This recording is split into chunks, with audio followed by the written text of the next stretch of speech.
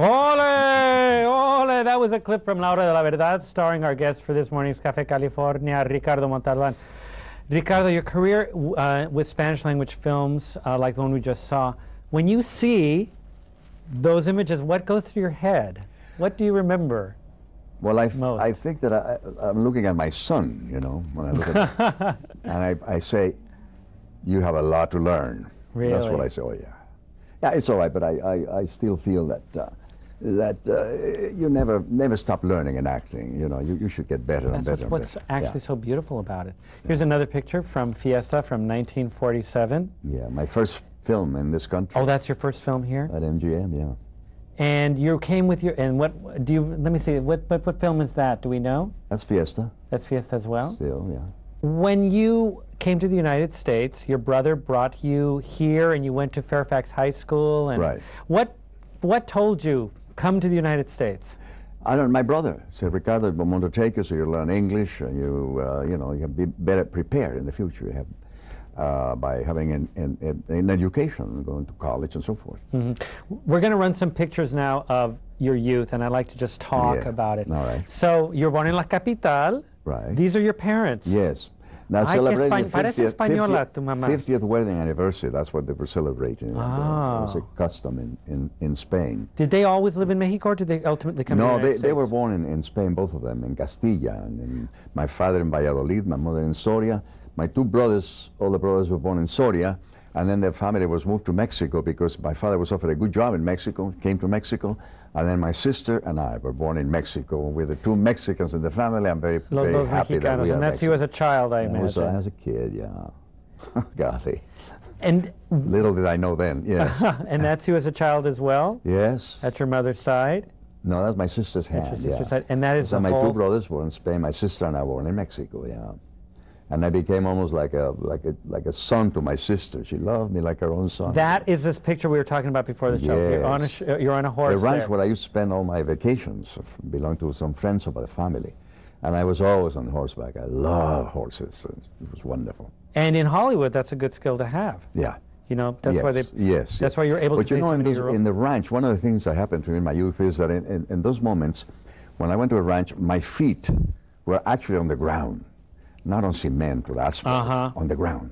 And when I used to take a horse, and sometimes I remember going up a hill and then getting off the horse and commune with myself. It was quiet, the birds were singing, and I was able to introspectively look at me. Where am I? Where am I going? What is this? In the city, you don't have time. Television, no. It was a wonderful beginning of my life. It is to be exposed to nature and be able to hear yourself think. That's it.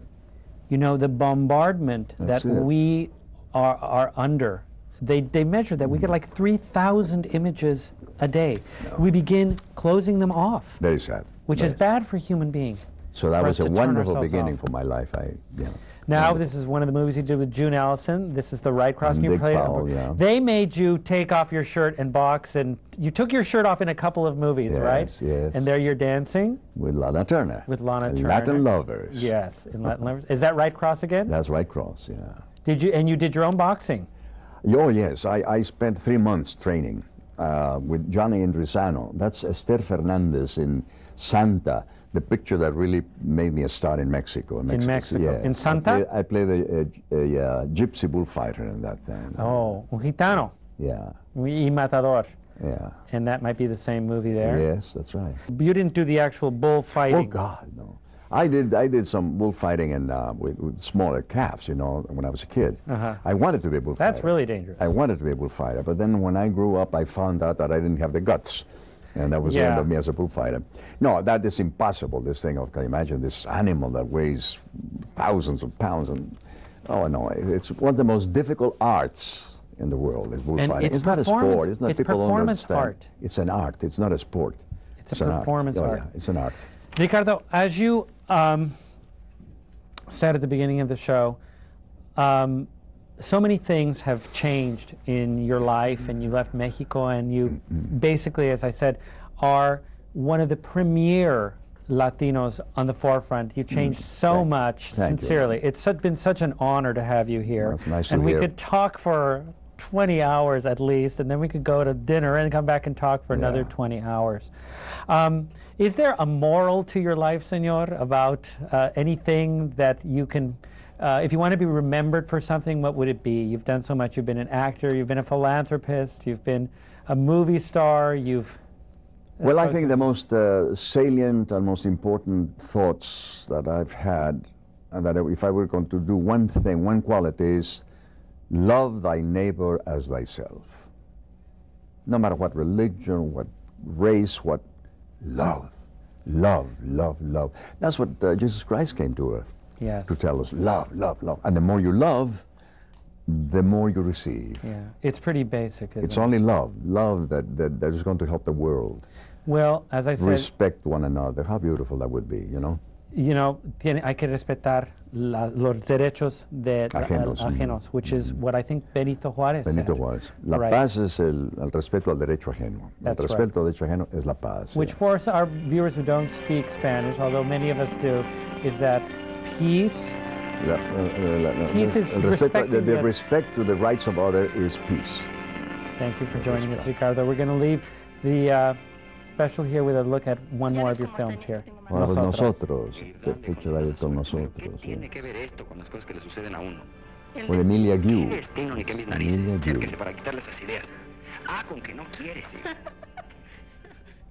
Yeah. Thank you so much for joining us, Ricardo. My pleasure, Chris. Will you come again? Thank you for having me, of course. I'll definitely would love to interview you some more, because we didn't talk about so much about what happened when you were... when you're my age, there's so many things to talk about, you know. It's a long life. I would, you know, they say I'd like to look your age when I'm your age. I'd like to look like you now. And I think it'd be quite an improvement. I am now 80 years old. Oh. And, you know, it's... The big 80? If it weren't for my spinal cord, I'm in very good health, and, you know, strong. So, but God disposes.